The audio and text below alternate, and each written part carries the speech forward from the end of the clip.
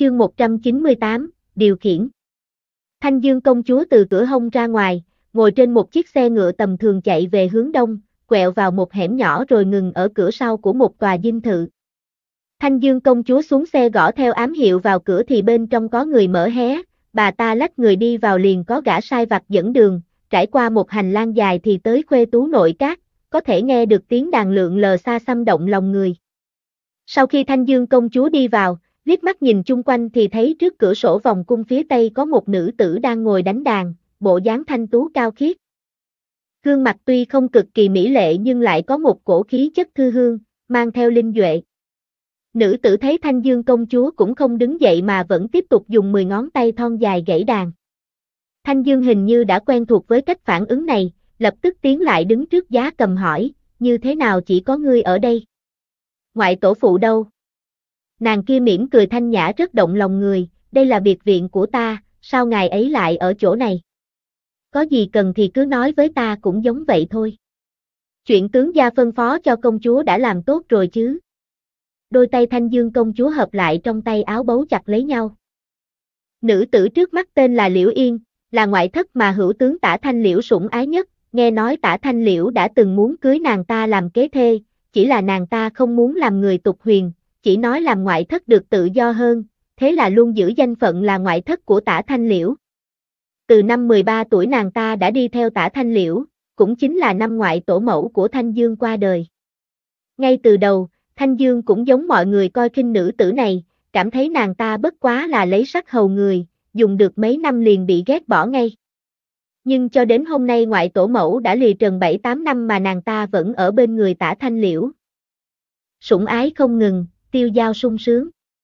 Ai cũng biết hữu tướng, kim ốc tàn kiều, mà tư thái của Liễu Yên cũng xác thật phù hợp một chữ kiều.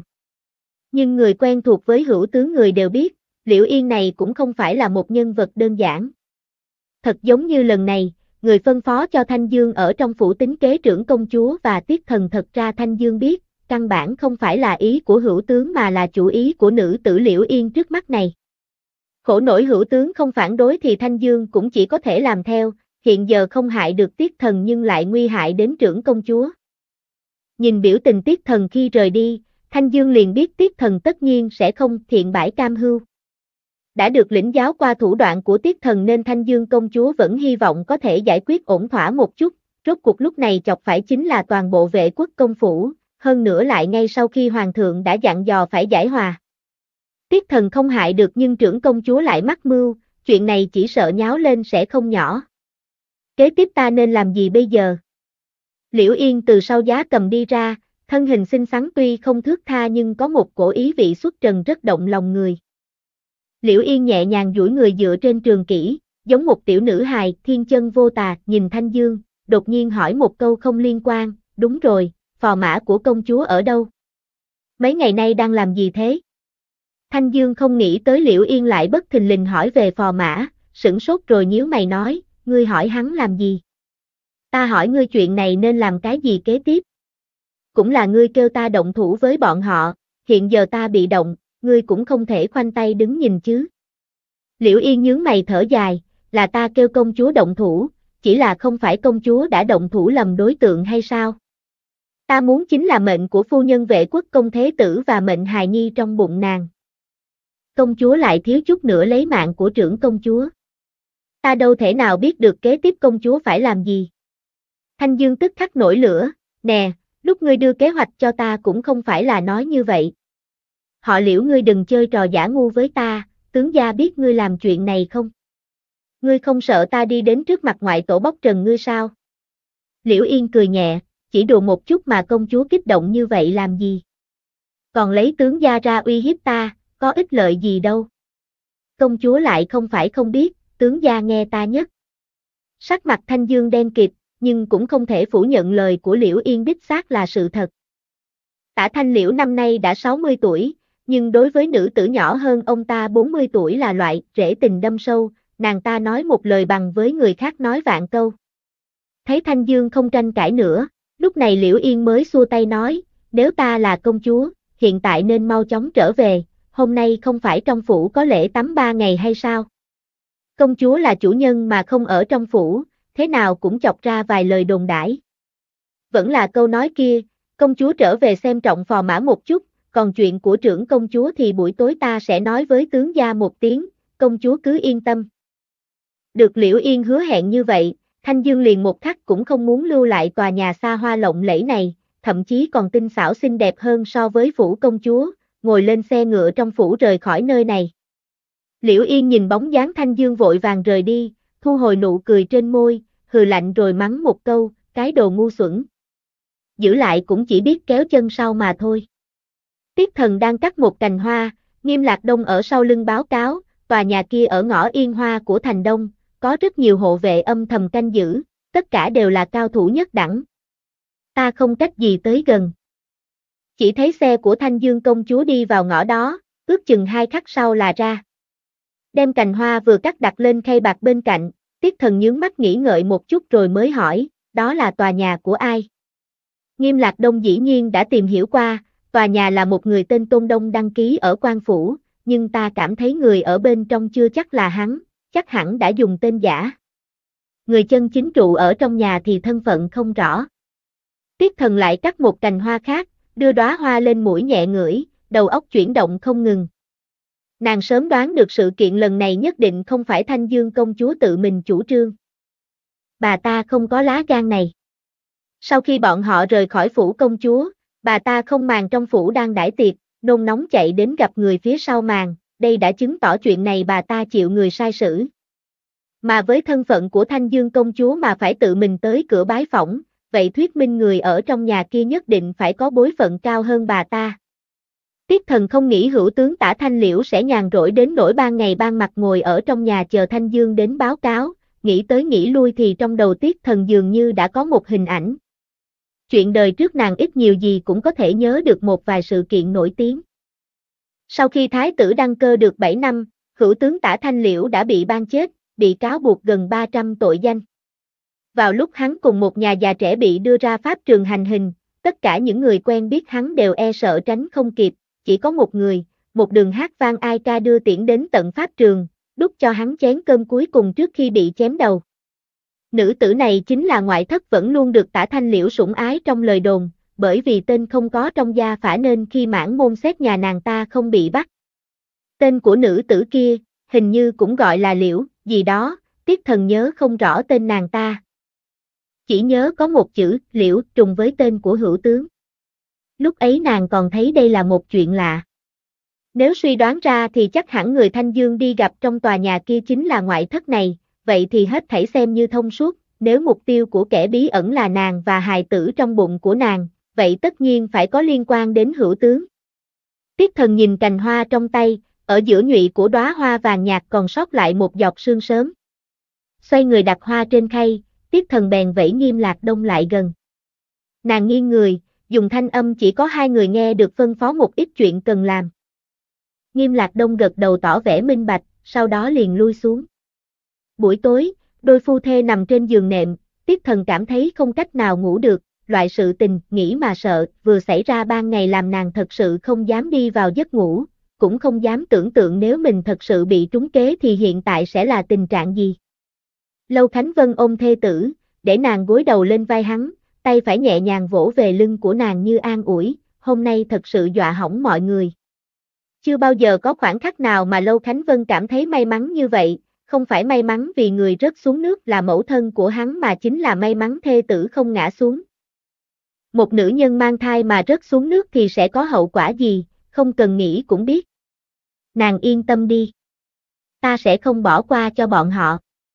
Tiết Thần ngẩng đầu nhìn Lâu Khánh Vân, thấy tuy thần sắc của chàng như bình thường nhưng trong đôi mắt đen bóng chứa đầy thương cảm cùng phẫn hận. Tiết Thần hiếm khi không khuyên lùi, chỉ cúi đầu cọ cọ vào hõm vai Lâu Khánh Vân tán thành, được, nhất định không thể buông tha bọn họ. Lâu Khánh Vân là lần đầu tiên nghe thấy Tiết Thần dùng ngữ khí âm trầm nghiêm túc như vậy nói chuyện, trong lòng tức khắc minh bạch cảm thụ của nàng, lấy tay vỗ vỗ về chiếc bụng cao cao căng phồng của nàng. Thấp giọng ở trên đỉnh đầu Tiết Thần khẳng định một câu như là lời thề, ta nhất định sẽ không bỏ qua, nhất định. Nghe xong lời này, bụng Tiết Thần đột nhiên động vài cái. Đôi phu thê đều có chút ngây ngẩn cả người, tại thời điểm bi thương như vậy, hài tử hình như cũng cảm giác được cha nương không vui, ở trong bụng đưa ra kháng nghị. Hốc mắt Tiết Thần đột nhiên chua xót, nghĩ đến nếu hôm nay dẫm sai một bước thì tiểu sinh mệnh này có lẽ sẽ phải bỏ nàng mà đi. Lâu Khánh Vân thấy nàng khóc vội vàng ngồi bật dậy, chuyển đến trước người lau khô nước mắt cho nàng, nhỏ giọng dỗ dành, ngoan ngoãn. Đừng khóc. Nhi tử nè, mau động động một chút đi, nói với nương của con đừng khóc nữa. Chuyện này đâu có bao lớn, cứ việc giao hết cho ta là được, ta nhất định sẽ không tha cho bà ta.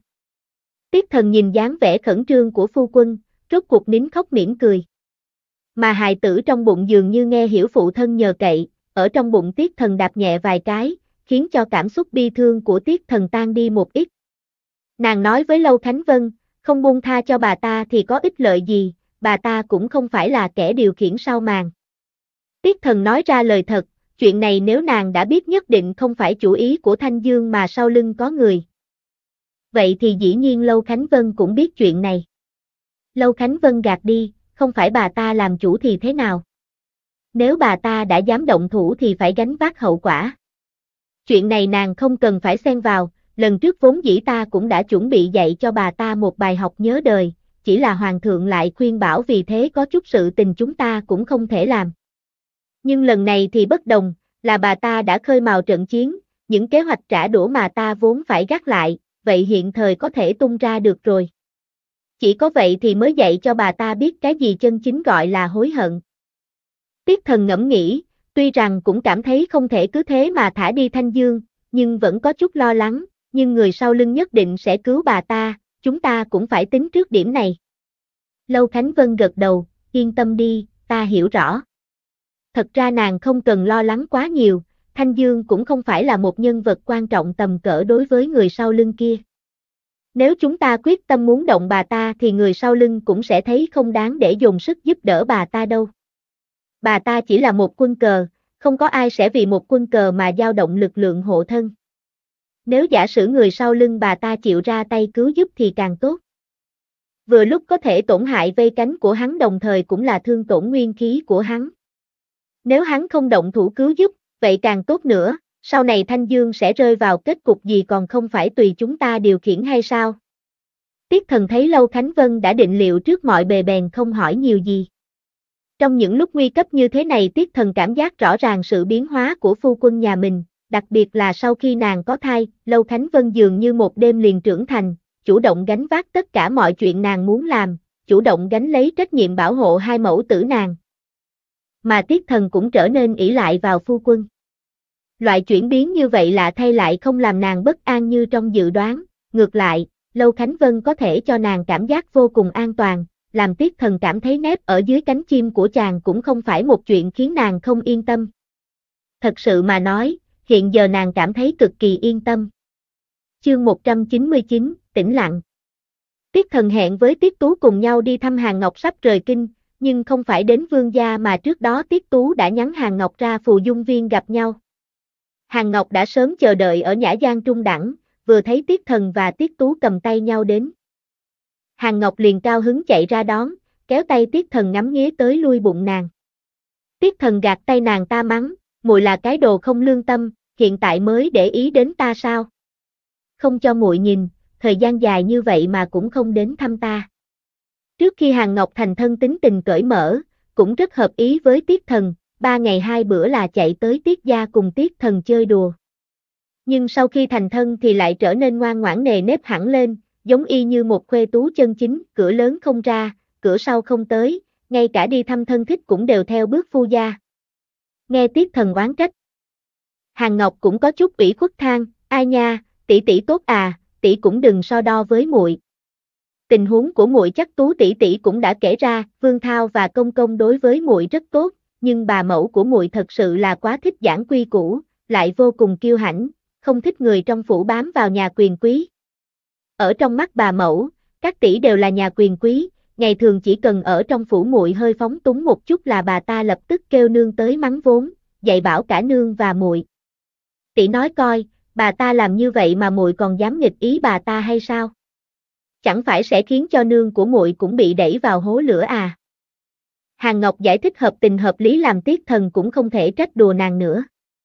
Ba người ngồi xuống xong thì Tiết Tú lại quay sang bên cạnh gọi chút điểm tâm, bất quá cũng chỉ là chọn mấy món mà thôi. Nha hoàng Hạ Châu và Tô Uyển của Tiết Thần có mang theo trà bánh từ Vệ Quốc công phủ lại đây.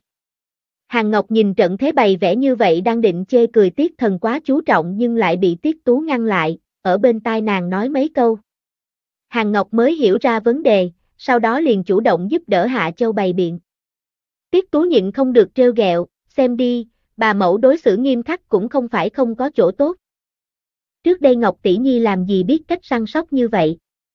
Tiết Thần che miệng cười cười, gật đầu với Tiết Tú phụ họa, coi bộ thật sự thay đổi nhỉ. Đúng vậy. Từ sau khi giải tỏa vấn đề với Nguyên Khanh, nét mặt Tiết Tú sáng bừng, giơ tay nhấc chân càng thêm nhu uyển mị lực. Hàn Ngọc nhẹ nhàng đâm đâm cánh tay Tiết Tú, sau đó mới oán trách, cái gì chứ? Tú tỷ tỷ chỉ biết trêu ghẹo muội, năm đó Tú tỷ giận dỗi tỷ phu thì sao, cho tới bây giờ muội cũng đâu có chê cười tỷ. Tiết Tú không để bụng bị Hàn Ngọc bóc vết sẹo, rõ ràng đã hoàn toàn hạnh phúc, hai chuyện này đâu hề giống nhau. Làm sao so sánh được? Tương lai nếu Vương Thao nhà muội muốn nạp thiếp gì đó, ta sẽ dạy cho muội một chút kinh pháp. Tiết Thần nhìn hai nàng đấu võ mồm, có cảm giác dường như được trở về thời làm cô nương vô ưu vô lo, chỉ cần nhọc lòng ngày mai mặc xiêm y gì, mang trang sức nào, gặp bằng hữu ở đâu, có bao giờ cần phải bận tâm tướng công, tam tâm nhị ý, bà mẫu nghiêm khắc trách móc nặng nề, còn phải lo liệu vấn đề hậu viện của cả gia đình. Nghĩ đến cuộc sống của một cô nương chính là thời gian vui vẻ nhất của cả đời nữ nhân. Điểm này, đời trước Tiết Thần không ngộ ra được. Bởi vì đời trước khi nàng làm cô nương cuộc sống không hề thoải mái, chờ đến thành thân thì càng giống bị một ngọn núi đè trên vai, ép nàng tới mức đừng nói là sống nhẹ nhàng, ngay cả thở dốc cũng cảm thấy có chút khó khăn. Nói đến chuyện Hàn Ngọc muốn rời kinh, Hàn Ngọc giống như không có gì luyến tiếc, trên thực tế, Hàn Ngọc còn thật mơ ước nữa kìa, trong giọng nói lộ rõ vẻ khát khao với cuộc sống bên ngoài. Nghe nói vùng Điền Nam bốn mùa như xuân, không có trời đông giá rét mùa hè nóng bức, khí hậu vô cùng thoải mái, non xanh nước biếc đẹp không sao tả xiết. Chờ đến khi muội và Vương Thao ổn định xong xuôi, muội sẽ viết thư cho các tỷ, nếu nơi đó tốt như trong lời đồn, muội muốn mời các tỷ tới chơi. Khi đó hài tử của Thần tỷ tỷ cũng sinh, Tú tỷ tỷ hãy mang theo Niếp Niếp và Đồng Đồng, muội nhất định tiếp đón các tỷ thật tốt. Tiết Thần cùng Tiết Tú liếc nhau, đồng lòng trợn trắng mắt lườm Hàn Ngọc, mắt thấy thì mới tin được muội quả thật giống như người không còn luyến tiếc gì kinh thành. Mất công ta và Thần tỷ nhi còn lo lắng phải an ủi muội như thế nào. Hàn Ngọc đúng là nói ra những lời thật tâm, nàng ở Vương gia bị vây hãm đến nỗi không thể nào tiếp thu nữa rồi, hiếm khi có cơ hội được thoát ly một hồi. Lại là cùng các tỷ tỷ nhà mình nói chuyện nên càng đặc biệt thoải mái, tâm sự thẳng tuột không cố kỵ, nói thật, muội mơ ước được cùng Vương Thao ra ngoài mà sống. Các tỷ không hiểu biết bà mẫu của muội đâu, bà ta thật sự là lão thái thái thích giảng quy củ, một miếng cơm phải và bao nhiêu hộp, nhai bao nhiêu lần nuốt xuống thế nào, uống nước phải nhấp mấy ngụm, đồ ăn một ngày phải dùng bao nhiêu, thịt mỗi bữa ăn nhiều ít, bước chân đi tới cũng phải đúng kích cỡ, thậm chí mỗi tháng muội và Vương Thao lăn giường bao nhiêu lần bà ta cũng phải quản, thật sự là muội sắp điên luôn rồi. Nếu không phải nể tình Vương Thao là người thành thật biết chăm sóc, muội thật không thèm sống chung với bà ta đâu. Nghe Hàn Ngọc kể như vậy, hai tỷ muội cũng có thể tưởng tượng được cuộc sống của Hàn Ngọc ở Vương gia như thế nào. Tính tình Hàn Ngọc ngay thẳng, từ nhỏ sống rất tự do, đâu chịu nổi nhiều quy củ như vậy. Tiết Tú thậm chí còn đem Vương phu nhân ra so sánh với bà mẫu của mình, tuy Nguyên phu nhân trọng nam khinh nữ, vô cùng lợi hại, nhưng ít nhất cũng không phải là người quá nghiêm khắc, sẽ không ngay cả việc vặt trong sinh hoạt cũng muốn khống chế trong tay. Vốn dĩ các nàng tưởng đến gặp để tạm biệt Hàn Ngọc, thuận tiện khuyên nhủ nàng đừng buồn vì phải rời kinh. Nhưng Tiết Thần và Tiết Tú không nghĩ tới người nào đó căn bản không cần các nàng khai thông. Một khi đã như vậy thì cũng không có gì để lo lắng, sôi nổi đưa lên lễ vật tạm biệt rồi chúc Hàn Ngọc lên đường bình an. Hàn Ngọc tâm tình thật không tồi, thẳng cho đến khi lên xe đều ngâm nga sướng khúc. Hôm nay Hàn Ngọc dùng xe ngựa của Hàn gia đến đây, bởi vì sắp sửa cùng Vương Thao rời kinh thành nên nàng xin Vương phu nhân về mẫu gia ngụ lại mấy ngày để bồi nương của nàng trước khi đi xa. Sau vụ trưởng công chúa rơi xuống nước, Thanh Dương quả thực đem lễ vật cầu hòa tới cửa thăm trưởng công chúa. Lần này không dẫn người, giơ đuốc cầm gậy, xâm nhập mà quy quy củ củ thông qua người gác cổng truyền lời mới tiến vào. Trưởng công chúa dĩ nhiên là không ra gặp, vẫn là Tiết Thần ưỡn bụng ra ứng phó với bà ta vài câu. Thanh Dương công chúa thì làm sao nói lại Tiết Thần, tuy rằng trong lòng chán ghét nha đầu này vô lễ, nhưng cũng biết ở thời điểm mấu chốt này không thể gây ra mâu thuẫn lớn hơn nữa với Lâu gia, thậm chí còn thầm có chút cảm kích Lâu gia không đem chuyện xảy ra thọc vào trong cung cho hoàng thượng biết. Bằng không, cho dù bà ta đã nghĩ kỹ lý do để giải vây nhưng không chừng hoàng thượng cũng không tin. Giả sử có tin nhưng trong lòng cũng sẽ tồn một khối u, tội danh mưu hại trưởng công chúa không thể giống như mấy vụ tranh đấu nơi hậu trạch, càng đừng nói trưởng công chúa còn là thân muội muội của hoàng thượng, dù thế nào thì hoàng thượng cũng muốn chống lưng cho muội muội ruột thịt của mình. Lâu gia dường như không muốn đem vụ này làm ầm ĩ, có lẽ bởi vì bọn họ cảm thấy không có chứng cứ xác thực. Nhưng mặc kệ là nguyên nhân gì, Thanh Dương công chúa đều thở phào nhẹ nhõm cho vận số tốt của mình, vì thế hôm nay tới cửa cũng đem lễ vật rất nồng hậu, mà khi nói chuyện với Tiết Thần thái độ cũng mềm mại hơn lúc trước không biết bao nhiêu lần. Tiết Thần lại rất lãnh đạm, hỏi cái gì đáp cái đó, không nói lời nào dư thừa, chỉ ngồi một chỗ uống trà ăn điểm tâm. Thanh Dương công chúa cũng biết bản thân không được hoan nghênh, nhưng bà ta nghĩ đã tự mình tới cửa tặng đồ xin lỗi, cho dù trong lòng Lâu gia có tức giận thì cũng nên tiêu. Huống chi chuyện này đã được giải thích là ngoài ý muốn, ngủ trong nhà cũng sẽ phát sinh chuyện ngoài ý muốn cơ mà, thật ra cẩn thận ngẫm lại thì có gì to tát đâu chứ, bất quá chỉ là đình lâu năm thiếu tu sửa nên khiến khách nhân bị té vào hồ, đến cuối cùng không phải cũng không có chuyện gì sao. Đã đích thân lại thăm tặng lễ là đã cho Lâu gia mặt mũi cực đại rồi. Bất quá xem phân lượng của hoàng thượng nên bà ta mới phải hạ mình như vậy.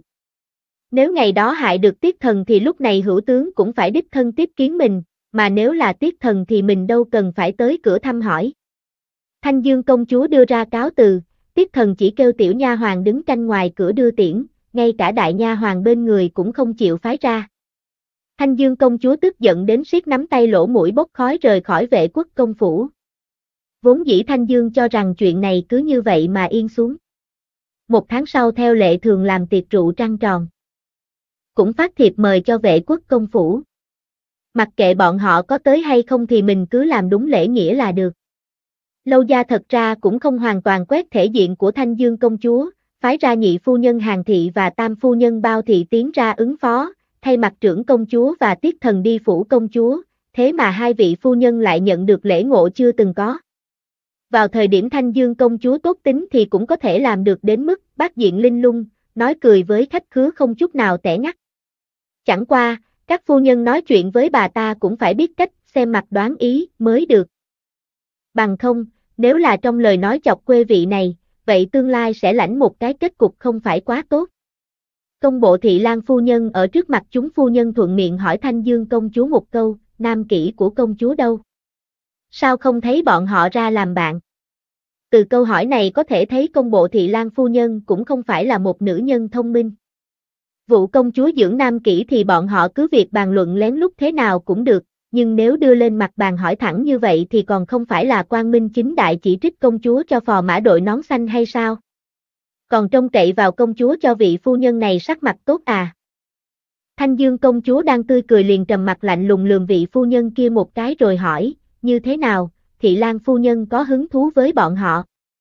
Muốn ta hô bọn họ qua hầu hạ thị lang phu nhân trước mặt mọi người hay không? Vị thị lang phu nhân này là một thiên kim tiểu hộ, đã biết mình nói lỡ lời nên vốn định không dám mở miệng nữa, nhưng không ngờ Thanh Dương công chúa lại đốc chác vô lễ như vậy, lập tức cũng thay đổi sắc mặt, trừng mắt lườm Thanh Dương, chúng ta là nữ tử đứng đắn đàng hoàng, đâu thể nào so được với công chúa phong lưu như vậy. Ngượng ngùng, ta còn muốn thủ trung trinh cho đại nhân nhà ta. Xin lỗi không tiếp được. Thanh Dương công chúa muốn nhào tới chụp vị phu nhân kia tát cho mấy cái, nhưng lại bị các phu nhân chung quanh kéo lại, tức giận ngồi xuống đập bàn một cái mắng to, lần tới không được cùng ả ta lui tới. Thứ gì? Các phu nhân làm sao lại không biết phẩm hạnh của Thanh Dương công chúa, nhưng cũng giả bộ phụ họa bà vài câu, thật ra phần lớn đều không phát ra từ thâm tâm. Nếu không phải nể tình bà ta là công chúa, với cái đức hạnh kia thì làm sao xứng đáng gia nhập vòng xã giao của các đích phu nhân đứng đắn. Chỉ bởi vì bà ta là công chúa mà nơi nơi kiêu ngạo, còn tưởng rằng bản thân có nhiều đạo lý lắm. Lúc nào cũng nghĩ dùng quyền thế của công chúa áp người, ép tới mức người khác không dám nói lời nào. Nhưng bà ta lại không nghĩ tới rốt cuộc mọi người nhận xét sau lưng bà ta như thế nào. Nói thật ra, loại nữ nhân không giữ phụ đạo giống như vậy thì chẳng ai xem bà ta như người đứng đắn mà đối đãi, chỉ coi bà ta giống như là loại nữ tử phong trần may mắn có được cái xuất thân cao, có quyền chọn nam nhân cho chính mình mà thôi. Ai lại chân chính coi nữ tử như vậy thành một đối tượng để thâm giao đâu chứ? Thanh Dương thật ra lại không cảm thấy chúng phu nhân đối đãi bà ta có lệ, còn tưởng rằng mình vẫn có rất nhiều uy tín. Lại mắng thêm vài câu khắc nghiệt cho thị lang phu nhân kia rồi muốn đứng dậy đi tiếp đón các quý phu nhân khác. Nhưng ngay lúc này Vương Ma Ma lại vội vàng chạy tới, ở bên tai Thanh Dương công chúa nói thầm một câu làm Thanh Dương giận tím mặt. Vương Ma Ma đầy mặt nôn nóng, thật không biết nên làm gì mới được, dùng thanh âm chỉ hai người có thể nghe được báo cho Thanh Dương công chúa, không xong rồi. Thế tử gia và hầu gia đang đánh nhau ở trong phòng thiếu phu nhân. Thế tử gia còn nói muốn giết hầu gia đấy. Chương 200, dông bão. Thanh Dương công chúa đập bàn đứng bật dậy, giận dữ hỏi lại, ngươi nói cái gì? Vương Ma Ma cũng vô cùng nôn nóng hối thúc, công chúa hãy mau đến đó đi, nô tỳ cảm thấy thế tử không giống như đang nói giỡn. Một vị phu nhân ngồi gần nhất biết xem ánh mắt, vội vàng đứng lên an ủi Thanh Dương công chúa, có phải xảy ra chuyện gì hay không? Ngài mau quay trở lại, đừng trì hoãn. Thanh Dương công chúa nhìn bà ta, cũng không nói gì chỉ vội vàng theo Vương Ma Ma rời đi. Chờ sau khi công chúa rời khỏi, các phu nhân mới châu đầu ghé tai thảo luận, ai nha, vừa rồi ta nghe nói thế tử và hầu gia xảy ra tranh chấp, thế tử còn muốn giết hầu gia nữa. Lúc nãy vị phu nhân này ngồi gần nhất, cho nên nghe được lời nói của Vương Ma Ma và Thanh Dương. Vài vị phu nhân tức khắc tỉnh táo tinh thần, ghé vào cùng nhau mồm năm miệng 10 bàn luận. Thế tử và phò mã có thể tranh chấp chuyện gì đấy nhỉ? Ta thấy trước giờ phò mã và mấy nam kỹ của nàng ta đâu có xảy ra xung đột gì đâu, bị đội nón xanh nhiều năm như vậy. Nếu là ta đó hả, ta đã sớm lôi đám nam sủng ra giết sạch. Còn giữ bọn chúng trong phủ làm gì cho chướng mắt. Ai da, nhưng ta nghe nói vị phò mã hầu gia kia cũng chẳng tốt lành gì, vốn dĩ là một thiếu gia nhà quan, không học vấn không nghề nghiệp, vớ được tiện nghi nên có cái chức hầu gia. Cả ngày ở bên ngoài hái hoa ngắt cỏ, chọi gà nuôi chó, 100% là kẻ ăn chơi trác tán. Nam nhân phong lưu chút cũng không có gì, nhưng các vị có ai nhìn thấy nữ nhân phong lưu chưa? Còn không phải bị nàng ta ép bức quá sao? Các vị đừng nói nữa, ta thấy nhất định có một cái nón xanh to đùng xảy ra trong hậu viện. Các vị đây có biện pháp gì tìm hiểu được không? Vài vị phu nhân hai mặt nhìn nhau, tức khắc đều im lặng nghe ngóng. Thanh Dương đi đến hậu viện liền thấy thế tử Triệu Cần đang cầm trường kiếm truy đuổi phò mã. Uy Viễn hầu một thân chật vật, đầu tóc tán loạn, y phục tả tơi vì bị chém trúng vài chỗ. Vừa chạy vừa chửi, tiểu tử thúi, ta là phụ thân của ngươi. Ngươi muốn giết ta, coi chừng thiên địa khó dung. Thế tử Triệu Cần hừ một tiếng khinh miệt, ta nhổ vào. Ngươi cũng xứng làm phụ thân ta hay sao? Thật là lòng dạ chó má, hôm nay ta liền giết ngươi, để xem trên trời có thể hạ sấm đánh chết ta được không? Uy Viễn hầu chật vật bất kham tránh né mũi kiếm trong tay nhi tử, vấp chân một cái bèn té sấp xuống đất với tư thế chó ăn phân, mặt suýt chạm vào một đôi giày thêu vừa mới xuất hiện. Uy Viễn hầu ngẩng đầu nhìn lên thấy gương mặt âm trầm của Thanh Dương, tức khắc rụt đầu lại. Thanh Dương nhìn bộ dáng mềm ngoặt của hắn, hai má đỏ phừng phừng, tất nhiên là vừa uống rượu hoặc là nuốt thuốc kích thích, coi bộ thần trí không rõ. Uy Viễn hầu nhìn thấy công chúa liền bò tới ôm chân sợ hãi cáo trạng, ngươi tới vừa đúng lúc, ngươi sinh một nhi tử thật tốt, hiện giờ hắn muốn giết ta kìa. Thanh Dương nhìn thấy làn váy bị đôi tay đầy bụi đất của hắn làm dơ, nâng lên một chân đạp hắn ra khỏi người, ghét bỏ phủi phủi váy, mắng Triệu Cần, ngươi nổi điên gì thế? Hôm nay là ngày nào? Tiệc rượu trăng tròn của khuê nữ nhà mình mà ngươi muốn phá đám hay sao? Cái đồ không biết tính toán. Triệu Cần là trưởng tử của Thanh Dương, năm nay 20 tuổi, dung mạo và tính tình hoàn toàn kế tục Uy Viễn hầu, tuấn tú có thừa, nam tính không đủ, động tác thậm chí có chút ẻo lả. Tuy rằng Thanh Dương nhìn hắn không vừa mắt, nhưng rốt cuộc cũng từ trong bụng mình bò ra, nói chung không thể ghét bỏ giống như phò mã.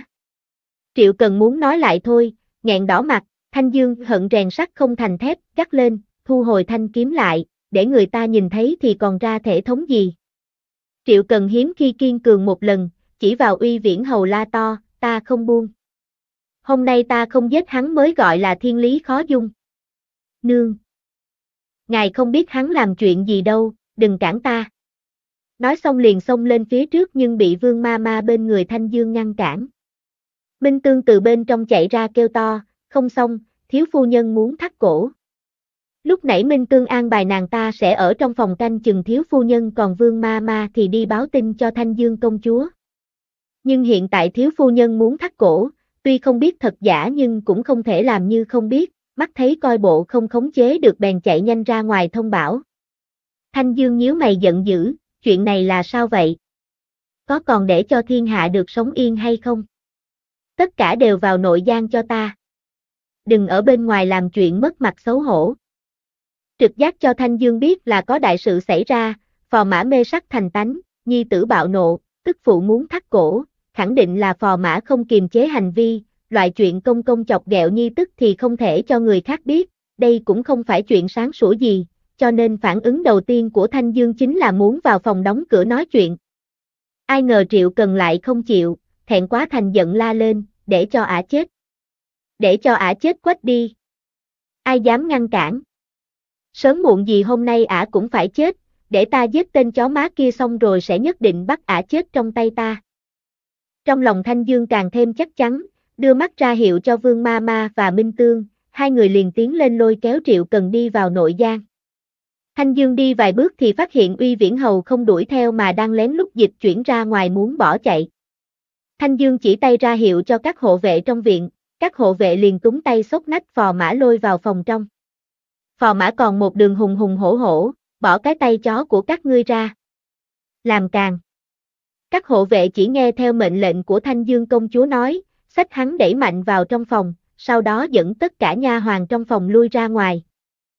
Chỉ để lại hai nha hoàn tâm phúc của công chúa là Minh Tương và Vương Ma Gia ở trong phòng hầu hạ.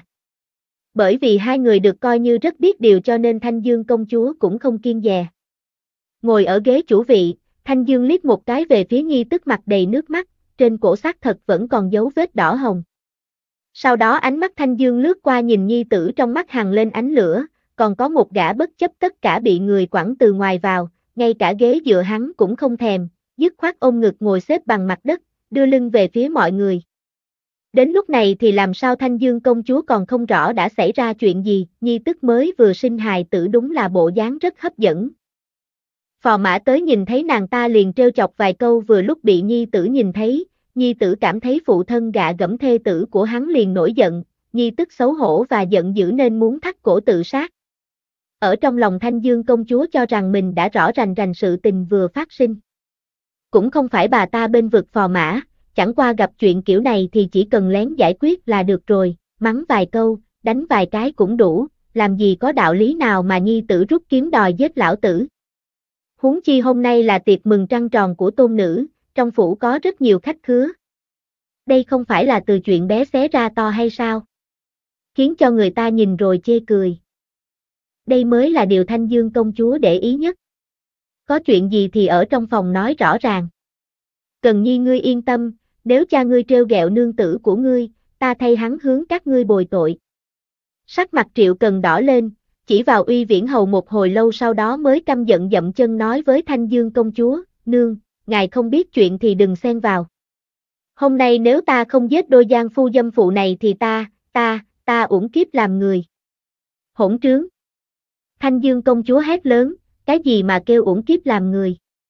Cha ngươi dù cho có hành vi thất đức thì hắn cũng là cha ngươi. Nương tử của ngươi mới vừa sinh hài tử cho ngươi, thân mình còn yếu ớt. Ngươi muốn giết ai? Giết ai ngươi còn có lý? Thanh Dương công chúa không đề cập tới hài tử còn đỡ, vừa nhắc tới hài tử thì lửa giận của Triệu Cần hơi chút dập tắt lại hừng hực bốc lên. Lần này hắn không thèm bận tâm gì nữa, quát to với Thanh Dương công chúa, nương. Đừng nói đến hài tử. Hài tử kia không phải của ta. Nếu là hài tử của ta thì sao sớm như vậy đã sinh ra? Đại phu nói rõ ràng đây là sinh đủ tháng, thế nhưng lại ra sớm hơn dự định nửa tháng. Nửa tháng đó ta không ở nhà, làm sao có thể cùng ả ta có hài tử? Huống chi, ngài biết vừa rồi bọn họ ở trong phòng làm gì không? ngài biết bọn họ ở trên giường nói ta ra sao không? Nói ta là con rùa rụt đầu. Ta chính là con rùa rụt đầu. Được phụ thân cùng nữ nhân của mình đội cho một cái nón xanh rờn vĩ đại như vậy, thế mà còn vô cùng cao hứng tổ chức tiệc rượu trăng tròn cho tiện chủng của bọn họ. Ta thật là kẻ vô đức, thiếu tâm nhãn. Đầu óc Thanh Dương công chúa kêu ong ong, sững sờ ngồi lặng một hồi lâu, sau đó mới ngơ ngác nhìn về phía Phùng Thị đang cúi đầu khóc thút thít, thấy cổ áo nàng ta còn mở ra, bên trong thậm chí còn không mặc yếm. Sữa tràn ra thấm ướt hai mảnh trước ngực, búi tóc hỗn độn tán loạn, buổi sáng Thanh Dương nhớ rõ Phùng Thị ra cử, vẫn là bà ta đã phái Minh Tương dẫn người tới tắm rửa và chải tóc cho Phùng Thị, hiện giờ lại rối tung. Lời nói của nhi tử như búa tạ đập vào trước ngực, Thanh Dương khó có thể tin nhìn Uy Viễn Hầu tỉnh bơ ngồi dưới đất, phò mã tốt của mình. Thanh Dương xông tới chộp lấy vạt áo trước của hắn, lập tức cho hắn mấy cái tát bôm bốp. Phò mã cũng không né, cứ vậy mà để bà ta đánh, chờ Thanh Dương đánh mệt mỏi, phò mã mới hộc ra một búng máu loãng. Thanh Dương chỉ vào hắn giận dữ mắng xối xả, ngươi có còn nhân tính hay không? Làm sao có thể gây ra chuyện ác đức này? Nàng ta là nhi tức của ngươi mà. Ngươi ăn quàng trên chính đầu nhi tử của mình. Ngươi có lương tâm hay không? Hổ độc cũng không ăn thịt con, còn ngươi thì sao? Ngươi ngay cả súc sinh cũng không bằng. Phò mã bị Thanh Dương đánh mặt đầy dấu tay, tóc cũng loạn thành cái ổ gà, nhưng biểu tình vẫn thản nhiên, lạnh lùng nhìn lướt qua công chúa, ta không bằng súc sinh à? Đúng vậy, ta chính là súc sinh đấy, ta chơi nhi tức của mình, ta cho nhi tử đội nón xanh, vậy thì sao nào? Còn không phải do ngươi dạy ta à? Ngươi không cho ta nạp thiếp nhưng bản thân thì lại dưỡng nhiều tiểu bạch kiểm như vậy. Còn công khai dưỡng ở trong phủ. Hạ thân của ngươi chịu không nổi tịch mịch, phần dưới của ta cũng giống thế thôi. Nha hoàn trong phủ ta chơi hết rồi, nhi tức thật là tươi mới đấy nhé, ở trên giường biết cách uốn éo hơn ngươi nhiều. Thanh Dương công chúa thấy hắn đã không thèm để ý đến liêm sĩ, lúc trước những từ giường chiếu thô tục này hắn ở trong phòng cũng đã nói qua, chỉ là bị trấn áp nên cũng không dám nói nữa. Không ngờ hắn sớm không phát bệnh, muộn không phát bệnh, lại cố tình phát bệnh ngay đúng lúc này, còn ở trước mặt nhi tử dùng ô ngôn uế ngữ như vậy mà mỉa mai mình. Thanh Dương công chúa sao có thể chịu đựng nổi, lại nhấc chân đá một cái vào mặt của hắn. Uy Viễn Hầu máu me đầy mặt nhưng vẫn giữ bộ dáng bất cần đời, thản nhiên châm biếm, như thế nào? Chịu không nổi ta nói sự thật. Ta bảo cho ngươi biết, với cái bộ dáng này của ngươi nếu xuất thân từ nhà bình thường thì đã sớm bị hưu 800 lần rồi. Ngươi cho rằng người bên ngoài nịnh bợ ngươi là thật coi trọng ngươi sao? Ta nhổ vào. Bọn họ ở sau lưng nói ta như thế nào thì ở sau lưng cũng nói ngươi giống y như vậy. Ngươi biết bọn họ nói ngươi như thế nào không? Nói ngươi lăng loàn, nói ngươi dâm đảng. Ta là một nam nhân. Ngươi có từng suy xét qua cảm thụ của ta bao giờ chưa? Ta biến thành giống ngày hôm nay tất cả đều vì ngươi bức đấy. Ta trèo lên người nhi tức đó, vậy thì thế nào? Trong phủ này có nữ nhân nào chưa nằm dưới thân ta? Ngươi cho rằng Minh Tương bên cạnh ngươi là sạch sẽ sao? Hừ, không phải cũng là bị ta phá thân rồi mới gả cho quản sự. Ngươi hỏi nàng ta một chút coi. Minh Tương, còn nhớ rõ lão gia không? Lão gia so với phu quân của ngươi thế nào? Cường hơn hắn chứ nhỉ? Minh Tương sắc mặt như tro tàn vội vàng quỳ xuống. Thanh Dương công chúa khó có thể tin nhìn nàng ta, tức khắc có một loại cảm giác bị tất cả mọi người bên cạnh phản bội, phò mã ăn nằm với nhi tức. Tôn nữ biến thành thứ nữ, nhi tử bị đội nón xanh thành con rùa rụt đầu, mà kẻ cho hắn đội nón xanh lại chính là phụ thân của hắn. Trách không được lúc nãy hắn muốn rút kiếm giết người. Những lời này của phò mã giống như dao nhỏ xẻo vào tim Thanh Dương, bà ta cố nuốt xuống một ngụm ngọt tanh trong cổ họng, cầm lấy thanh kiếm trên án kỹ, đi tới trước mặt Uy Viễn Hầu, nhưng không giết hắn mà đâm một nhát vào giữa hai chân của hắn. Máu tràn ra như suối. Máu tươi trào ra giữa kẽ ngón của bàn tay Uy Viễn Hầu đang bịt lại phần giữa hai chân, hắn bị đau đến mức gương mặt hoàn toàn biến dạng. Một tiếng kêu thảm thiết đột phá phía chân trời, xé rách màng tai mọi người, ngay cả khách khứa ở tiền viện đều có thể nghe được thanh âm tru lên thật rõ ràng. Mọi người vội vàng dừng ngay động tác trong tay, ào ào chạy về hướng thanh âm xem xét.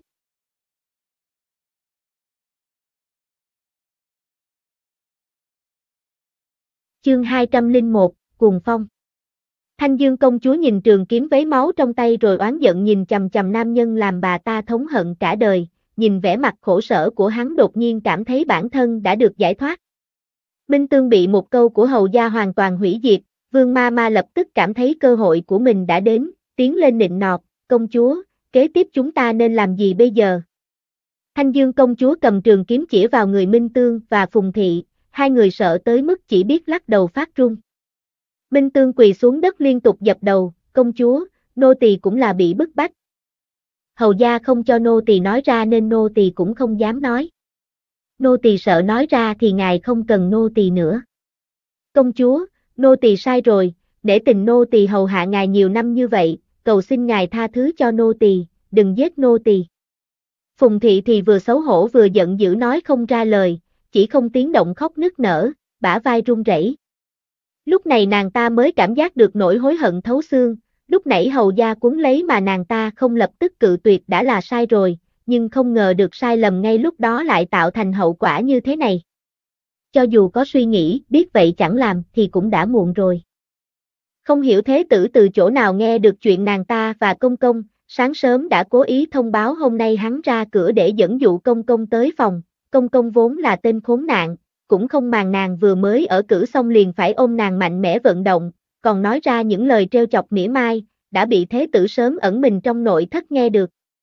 Phùng Thị biết không những bản thân không còn mặt mũi để tồn tại mà ngay cả gia tộc cũng sẽ chịu liên lụy. Phùng Thị nhất thời không còn muốn sống nữa, nổi lên ý niệm muốn tự kết liễu bèn nhào tới đâm đầu vào góc bàn hôn mê.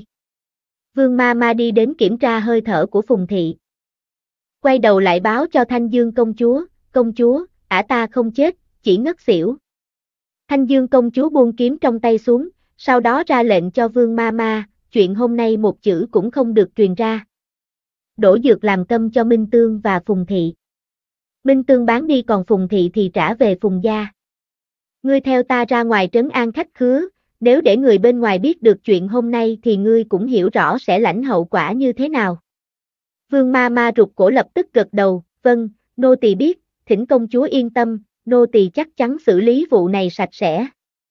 Đang lúc các khách khứa ào ào hướng về nơi phát ra tiếng kêu thảm thiết để tìm hiểu ngọn nguồn. Bỗng nhiên từ bên ngoài có một đội quan binh đi vào, cầm đầu chính là Kinh Triệu Doãn. Gương mặt hắn rõ ràng trông rất khẩn trương, bộ dáng như cực chẳng đã buộc lòng phải mang theo người xâm nhập phủ công chúa. Quản gia trong phủ chạy ra chào đón hỏi hắn đến đây làm gì. Kinh Triệu Doãn hít sâu một hơi, sau đó dồn khí đan điền đem câu nói đã ấp ủ một đường đến đây lớn tiếng hô thật to, thế tử quý phủ đến Kinh Triệu báo án, tố cáo lão bà thông dâm, hài tử là của phò mã, bảo chúng ta tiến vào bắt người. Trống lên lời này thì thật ra trong lòng Kinh Triệu Doãn cũng bất ổn vô cùng, vụ này thật ra là chuyện kỳ ba gì thế nhỉ? Chuyện này hắn đã gào ra thì sau này nhất định sẽ bị phủ Thanh Dương công chúa kết thù. Không có bất luận phương pháp để giảm sốc gì hết, hắn cứ thế mà bị đẩy lên đài đắc tội với Thanh Dương công chúa. Nhớ tới vị công chúa này hung tàn thế nào, Kinh Triệu Doãn cảm thấy da đầu tê dại. Chỉ là người tạo áp lực bắt hắn phải làm vụ này, còn hung tàn hơn Thanh Dương công chúa gấp bao nhiêu lần. Đấy chính là thế tử vệ quốc công phủ Lâu Khánh Vân, đại lý tự Khanh Lâu đại nhân, trong tay nắm trọn đơn vị chuyên tra tấn người khác của kinh thành. Đại lý tự đứng đầu tam pháp ti, hình bộ cũng còn phải nghe theo vị này điều khiển huống chi hắn chỉ là một Kinh Triệu Doãn nho nhỏ. Tiền đồ siết ở trong tay người ta. Nếu đắc tội Thanh Dương công chúa, cùng lắm về sau bị bà ta đánh chửi một trận mà thôi, nhưng nếu đắc tội với đại lý tự, đó chính là đích thân hủy hoại tiền đồ của mình, cái nào nặng cái nào nhẹ, Kinh Triệu Doãn đại nhân vẫn có thể phân biệt rất rõ ràng. Cho nên lúc Lâu Khánh Vân tìm hắn, bắt hắn ở ngay lúc này tới cửa rống lên như vậy, nội tâm của hắn đã hỏng mất rồi. Quả nhiên, sau tiếng rống của hắn thì toàn bộ gian khách khứa gần như nổ tung. Cái gì, nhi tức thông dâm với công công, còn sinh ra hài tử nữa chứ? Vậy nghĩa là khuê nữ biến thành muội muội, tôn nữ biến thành thứ nữ. Đây thật sự là một vở tuồng quá sức cẩu huyết đó nha. Quần chúng vây xem không phúc hậu đồng loạt cười to. Nhớ tới ngày thường Thanh Dương công chúa kiêu ngạo cỡ nào, quần chúng nhân dân ôm bụng cười ngặt nghẽo. Cái này kêu là quả báo nhãn tiền, thật sự tới quá nhanh. Tiếng tru trong hậu viện vẫn còn tiếp tục nhưng Kinh Triệu Doãn không có can đảm trực tiếp xâm nhập hậu viện của phủ công chúa, chỉ thủ ở tiền viện mà thôi, làm bộ giống như không nghe được tiếng kêu rên bên trong. Quản gia gấp đến độ mồ hôi đầy đầu, lúc nãy nương tử tới báo tin cho hắn. Chỉ nói là hậu viện có đại sự xảy ra. Bây giờ hắn mới biết hóa ra là hầu gia thông dâm với thiếu phu nhân, thế tử đi đến Kinh Triệu Doãn cáo trạng, Kinh Triệu Doãn bèn tìm tới cửa.